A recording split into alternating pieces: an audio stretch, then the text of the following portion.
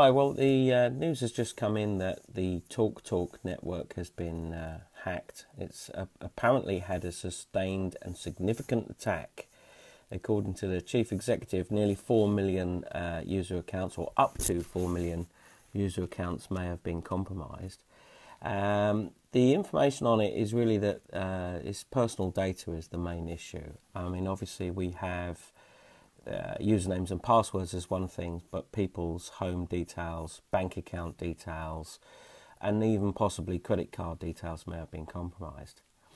So I just thought I'd make this quick video as a way of explaining what you should be doing about this. If you're a TalkTalk user, and I'm not a TalkTalk user because my company does internet service provision, but if you are a TalkTalk user or anyone who's worried about their personal identity online, really the first thing to do is to make sure that you enable two-factor authentication on as many of your online accounts as you possibly can.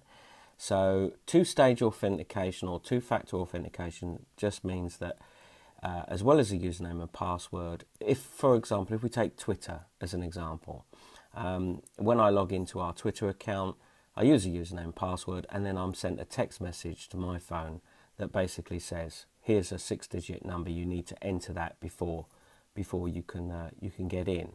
And whilst that's not 100% bulletproof either, someone would have to specifically target me and know my personal details in order to breach that. But better than that, we also use different passwords on every single one of our accounts, and I use different passwords on every single one of my accounts, and I don't write any of them down. I did make a short video on how to do that with videos, with passwords. So feel free to watch that. I'll put a link to that on this video. Using different passwords will slow someone down. If I were a TalkTalk customer, I think the first thing I would do is firstly change my password on TalkTalk. Then I would inform my bank that I'm a TalkTalk customer so that they keep a closer eye on my account, and that it would be the account that's used for direct debits to TalkTalk, assuming that's how you pay. If you use a credit card to pay for your TalkTalk, then obviously inform the credit card company instead.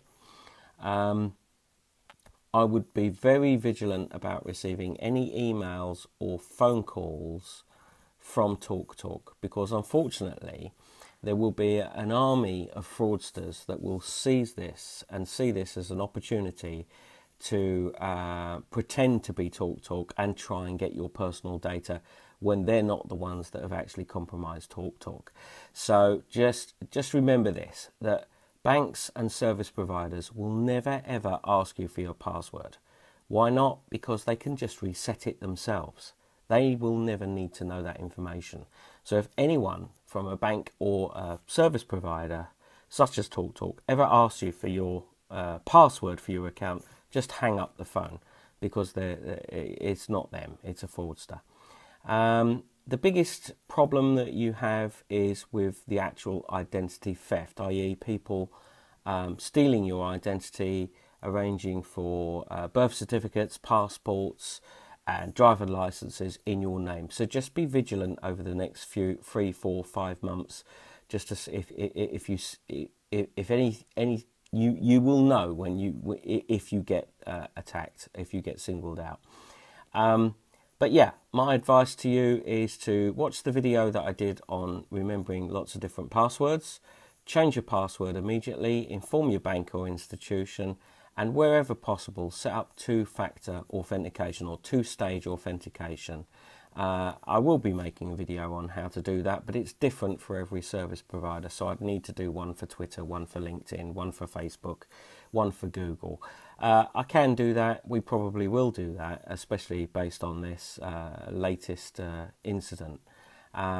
If you are affected, I'm sorry that you were affected, but take this advice. TalkTalk have been attacked. They certainly won't be the last ones to be attacked. There will be others. The best way you can protect yourself is to be proactive about protecting your own identity online and not relying on these companies to look after your data for you. Yes, they have an obligation. I'm not saying they don't. But there are literally hundreds of thousands of attacks per month on companies. So they're doing an awful lot to try and protect everyone's data. But the best thing you can do is look after yourself. So for now, that's all I've got time for. It's very late, so I'm going to bed. So hopefully you found this useful. Thank you.